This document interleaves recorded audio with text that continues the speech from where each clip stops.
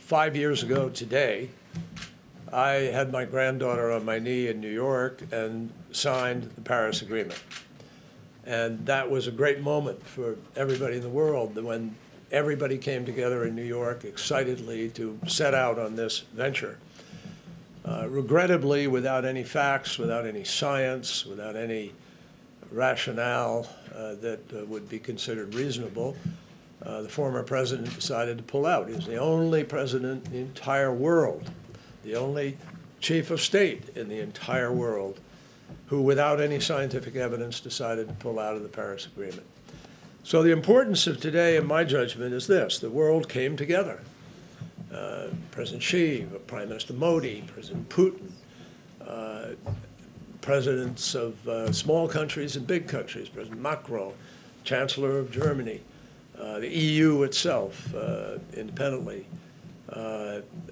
people in the financial marketplace and others, all of them in agreement that this is a crisis. It is the climate crisis. But that's the power of having the private sector here.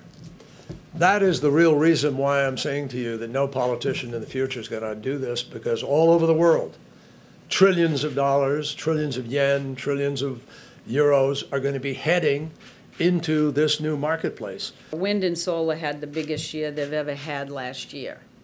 And what we saw last year was continuation of tax credits that passed through a Republican-controlled Congress. The NDC is a commitment.